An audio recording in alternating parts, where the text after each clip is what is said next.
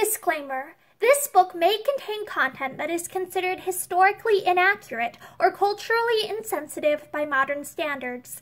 My hope is that by exploring old literature, we will better understand why people of the past thought the way that they did and understand the influences that shape their culture. This video is not intended for young audiences. Hi, I'm Morgan, and today I'm excited to read to you from Paul Bunyan by James Stephens. Shanty Boy. In Paul Bunyan's time, camp entertainment was of, by, and for the woodsmen. In Paul Bunyan's camp, there were hypnotic storytellers, singers who could make you laugh and cry in the same moment, and steppers who could do a breakdown fit to shatter the frame of a bunkhouse. Old Paul knew the importance of social pleasures for his loggers, and he made natural provision for them. A good bunkhouse bard was marked by the great loggers' especial favor. Many a man who toiled poorly was saved from the lowly life of a farmhand by his ability to dance, whistle, and sing. Consequently, Paul Bunyan's bunkhouse nights are as famous in history as his great feasts and labors. Every night but Sunday, when the 12 hours of toil in the woods were ended and supper was over, the tired loggers would be cheered and consoled by the bunkhouse bards. There was one for each shanty, and each one had his own particular virtues. There was Big and Tall, for example, who made his mates in bunkhouse 999 hilarious as he told quaint tales about logging in that ver fine country, which she's 3 weeks below Quebec. Angus McIlroy of bunkhouse 1313 was made to sing The Island Boys a dozen times a night by his song-loving comrades, and Tinty Hoolan of bunkhouse 6000 jigged with such violence and speed that a modern jazz band would have gone crazy trying to make music fast enough for him. The rattle of his jigging feet sounded like the buzz of a big bee. His bunkhouse cronies boasted that he could imitate any known sound with his feet except a tired logger's snore, and this, anyone admitted, defied imitation or description. Tinty Hoolan was a swamper, and a poor one. His feet, however, saved him from life among the scissorbills on Paul Bunyan's farm. Now these were three of the greatest of Paul Bunyan's bards, and no one has ever found words to describe them or to give them fitting praise. And if words fail with them, how can they reveal the brightest star of all Paul Bunyan's performers? Indeed, Shanty Boy of bunkhouse 1 was more than a star. He was a constellation, for he was an entertainer with 1,000 talents. What old logger does not feel his own soul dance as he hears, in the Bunyan histories, the soft, vibrant patter of Shanty Boy's right foot, the thunderous stamp of his left foot, the sharp rattle of his heel cracking, and a great breakdown? He not only danced with his feet, but with his hands and eyes. He had a dancing grin, too, which would shine now on the right side of his face, now on the left. Shanty Boy put his whole soul into his dancing, and so he did with his stories. When he told a Swede story, he was a Swede, and when he told a dirty story, he was dirty. He was never content with mere pretending. He made entertainment of everything, and he did it naturally. A log would roll over his leg when he was at work. That night, he would hobble down the bunkhouse aisle like an ailing old man, talking in the mournfulest way.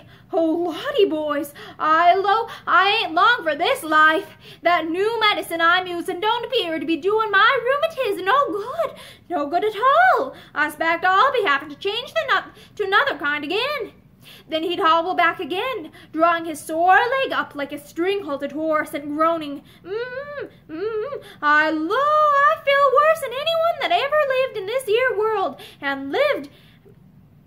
If somebody asked him what time it was, he would take out his old watch, hold it at arm's length, throw back his head, and squint at the watch like he was looking at it through glasses. He claimed that Grandpap carried that watch for nigh on 40 years, and it won't tell us the time unless I look at it just like he did. Sometimes he would sit down by the stove and eat an apple or a raw turnip. Then he would pull his hat down over his eyes, and while he chewed away, looking as solemn as a politician, he would make the hat bob up and down to keep time with his jaws. No one else could have done this without seeming foolish, but Shanty Boy always kept a kind of dignity when he was performing that made men respect him even when they were laughing at him. But it was his songs and stories which truly endeared him to the loggers. His renditions of John Ross, Jack Haggerty, the Island Boys, and Bung Your Eye were so affecting and inspiring that the loggers, what with laughing, crying, stamping, clapping, and cheering, often made so much sympathetic noise that the song itself could not be heard. Shanty Boy only sang 2 nights a week, and then for no longer than 4 hours at a time. The other nights he danced and told true but thrilling stories of life in the woods. The bards from other bunkhouses would come to hear him and then give imitations of his performances. His supremacy was unquestioned, yet he remained unspoiled. For he was more than a mere entertainer. The mightiest of Paul Bunyan's loggers lived in bunkhouse 1, and his logger Shanty Boy was the peer of any of them. And as a logger, Shanty Boy was the peer of any of them. He could notch a tree or work in whitewater with the best of the fallers and rivermen. He held his own with even Mark Boku in the rough bunkhouse frolics. He was Paul Bunyan's favorite faller, and the great logger often carried him to the woods on his shoulder. He had an equal rank with Hot Biscuit Slim, the chief cook, Shagline Bale, the freighter, and big old blacksmith. He was a true hero, and a time came when he reached the greatest height of glory ever attained by a plain logger. Here is how it came about. The year of the 2 winters had been disastrous for Paul Bunyan. Winter had come again in the summertime that year, and the cold increased in the succeeding months. At Christmas time there was 50 feet of ice on Lake Michigan, and by the last of February the lake was frozen to the bottom. Paul Bunyan was then engaged in logging off the peninsula country, and of course his operations were halted. He cut the ice into blocks and hauled them out on the lake shore with Babe, his big blue ox, who could bowl anything that had 2 ends on it. This was done so that the ice would melt more quickly when normal summer weather returned. Then he moved his outfit to the old home camp in the Smiling River country, where severe weather was never experienced. Paul Bunyan had done no logging around his old home camp for 7 years. The remaining timber was so far from the river and on such steep hills that profitable logging seemed impossible. However, it was the best to be had, for elsewhere it would be weeks, even months, before the snowdrifts would melt away from the treetops. Paul Bunyan tackled the tough logging problems before him with characteristic courage. He was sure that his inventiveness and resourcefulness would, as always, triumph over every obstacle. His most stubborn and difficult problem was that of getting the loggers to the woods in the morning in time to do any work, and getting them home at night in time to do any sleep. One plan after another was tried and dropped, failures all. Paul Bunyan began with an attempt to work 1-day shift, but the loggers could not get to the woods before lunchtime. Lunch finished, they had to start at once for the camp. 2 shifts were then put on, but little work could be done at night, except when the moon was full. Paul Bunyan then sent the great Johnny Inkslinger, his timekeeper and man of science, to investigate the aurora borealis as a means of artificial lighting. Johnny reported that it was pretty but unreliable, and he doubted if even the blue ox could move it down from the north in less than 6 months. The learned Inkslinger then sat down and figured desperately for a week, trying to devise a method of working 3 12-hour shifts a day. With such a routine, 1 shift could be doing a day's work, while a 2nd shift was coming to work, and a 3rd was going to camp. Johnny Inkslinger was, beyond a doubt, the greatest man with figures that ever lived, but here his mathematics failed him. Paul Bunyan then thought of making a campsite in the timber, and he dug for water in the high hills. He succeeded in reaching a mighty vein, but it was so deep that it took a week to draw a bucket of water out of the well. It was out of the question as a water supply for the camp. Now Paul Bunyan had to fall back on a last plan, a far-fetched one that seemed well-nigh hopeless. This was to build a great sled, something on the order of a lunch sled, and have Babe the blue ox haul the loggers to and from work each day. It was a desperate plan, and no one but Paul Bunyan would have had the courage to attempt it. It must be remembered that the blue ox measured 42 axe handles and a plug of chewing tobacco between the horns. An ordinary man at his front had to use a telescope to see what he was doing with his hind legs. He was so long. He had so much energy and such delight in labor that no one could hold him when he started for the woods in the mornings. He was so fast that Paul Bunyan's foreman, the big Swede, who was as tall as the trees, could not begin to keep up with him. Only Paul Bunyan could travel so fast. Whenever Babe moved the camp, he traveled at a careful pace. But even then, some of the loggers were made seasick, and all of them became so irritable when a move was being made that they fought constantly among themselves. If the comparatively slow camp-moving pace of the Blue Ox thus upset them, his timber-going gallop would be apt to ruin them completely. Paul Bunyan remembered how the big Swede, hanging to Babe's halter rope, was hurled through the air, only striking the ground once in every quarter of a mile or so, when the ox rushed to his delightful labor each morning. A lunch sled full of loggers would be dragged by Babe in much the same fashion. It would be in the air most of the time, and when it did strike the ground, loggers would be scattered like autumn leaves. The loggers who would hang on until the woods were reached would have the living daylight shaken out of them. A common lunch sled would not do. One must be invented that would hold the road. So Paul Bunyan devised the serpentine bobsled. It was a long, low-built contraption. The runners were made in short sections, connected by double joints. When it was completed and lay in the road that led from the camp, it looked like a squat fence, for it snugly fitted the contours of the hills and vales over which it extended. "There's a rig that'll hold the road," said Paul Bunyan with pride. "Now I'll invent something equally good to hold Babe to a slow pace."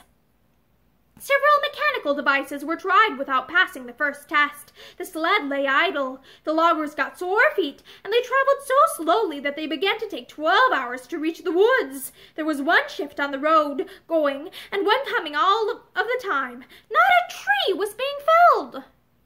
"There's no way out of it but to try the grizzlies," Paul Bunyan told his timekeeper. Among the other livestock on Paul Bunyan's farm, which was down the river from the old home camp, was a herd of grizzly bears. The great logger often amused himself by playing with them, and he had taught them many tricks. Not the least of their stunts was for each bear to hang from a tree with 3 paws and try to claw Paul Bunyan's mackinaw with the other paws he dodged by. "I'll station them at the trees which are left standing along the road," said Paul Bunyan, "and when Babe roars by, they'll hook him. They may only frighten him into a faster run, but I think surely they'll slow him down." The next morning the loggers, for the most part, joyfully crawled upon the serpentine bobsled. The timid and cranky among the loggers were pessimistic, of course, and declared noisily that this would be the end of them. But Shanty Boy and the other bards laughed at their fears, and at last every logger in camp was on the sled. Paul Bunyan ordered the big Swede to hitch up the Blue Ox and start in half an hour, and he departed for the woods with his herd of grizzlies. He stationed one of them at every tree close to the road. When he reached the timber, he straddled a hogback and sat down to wait for the outcome of his daring attempt. In a short time he heard a faint thunder down in the valley. Then he saw enormous balloons of dust twisting up in cyclonic bursts from the foothills. Next he heard the crashing sound of hoofbeats that got louder and louder. Through clouds of dust he saw Babe's tail brush lifted like a triumphal banner, and the glitter of his horns. The big Swede, hanging to Babe's halter rope, soared and dived. The bears had failed. Indeed, they had failed terribly, for when Babe came to a halt in the timber, Paul Bunyan saw bear paws hanging from both sides of him. Only one bear had saved his paw, and he was holding a tree in a frenzied clutch. Babe had carried away bear, tree and all. Paul Bunyan rushed back over the road, and he came to each unfortunate grizzly he mercifully dispatched him. He carried them all into camp. "Bear meat for Sunday dinner," he said to Hot Biscuit Slim as he threw the bears into the kitchen yard. Paul Bunyan then had Johnny Inkslinger bring his medicine case, and the two hurried to the woods. But only a slight number of loggers had been made truly ill by the terrific speed with which Babe had hauled them over the hills. The double-jointed sled runners had slipped over rocks, logs, and gullies as easily as a snake glides over a string. Not once had the sled bounded from the road. Not a logger had suffered a jolt. Some of them were dazed and breathless. Others were choked with dust. But most of them were no more than badly scared by their terrific journey.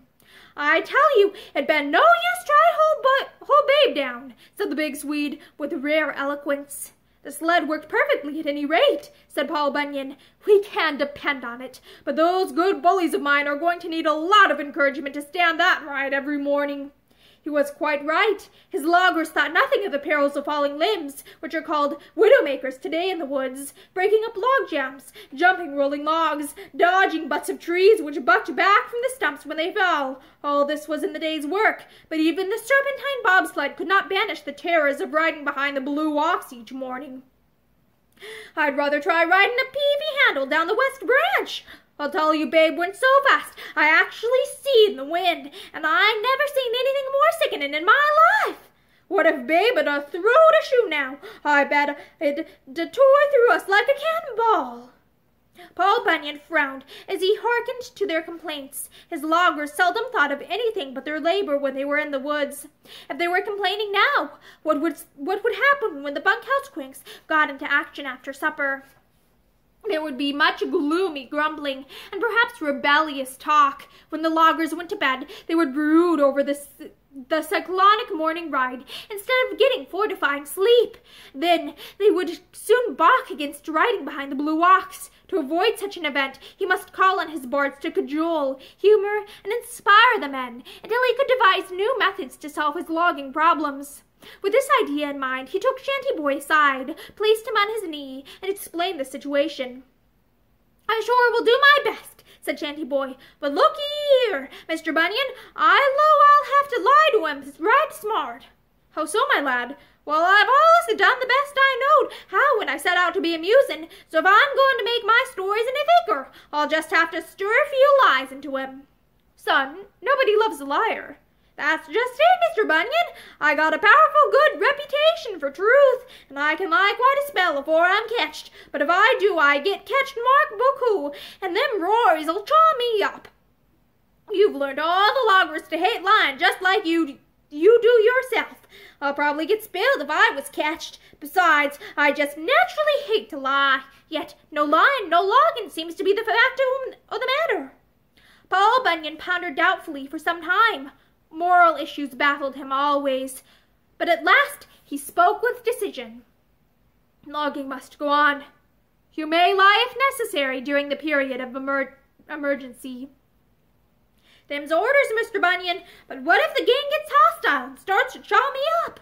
Again Paul Bunyan hesitated. It was against his policy to interfere in the loggers' personal affairs. Then, firmly, "A boy with your talent should not have to lie, Shanty Boy, in order to entertain his mates. But you know best, of course. If you are discovered, tell the men that all complaints must be lodged with me before they act upon them. Be cautious and discreet, and honor and glory shall be yours." "I will, sir. Thank you, sir, Mr. Bunyan." Shanty Boy went bravely to work, carrying out the great logger's commands. For some time it was not necessary to tell more than 2 or 3 lies a week in order to take the loggers' thoughts off their sickening morning rides. They were not great lies that he told, either, but only plausible exaggerations. Most of his stories were still true ones, and he told them better than ever. He inspired the visiting bards as never before. Each night he sent his mates smilingly to sleep, entirely forgetful of the ordeal that awaited them in the morning. But this was not natural, and of course it couldn't last. The loggers lost weight every day, and they began to complain of hurts in their innards. The bunkhouse cranks got their dismal chorus started, and Shanty Boy had to tell real big lies to hush it. He lied wonderfully indeed. Once he was well started. He got so funny that the loggers had to strap themselves into their bunks while they listened to him. They went to sleep laughing as a rule, and the night long they would chuckle in their dreams. Shanty Boy grew bolder with success.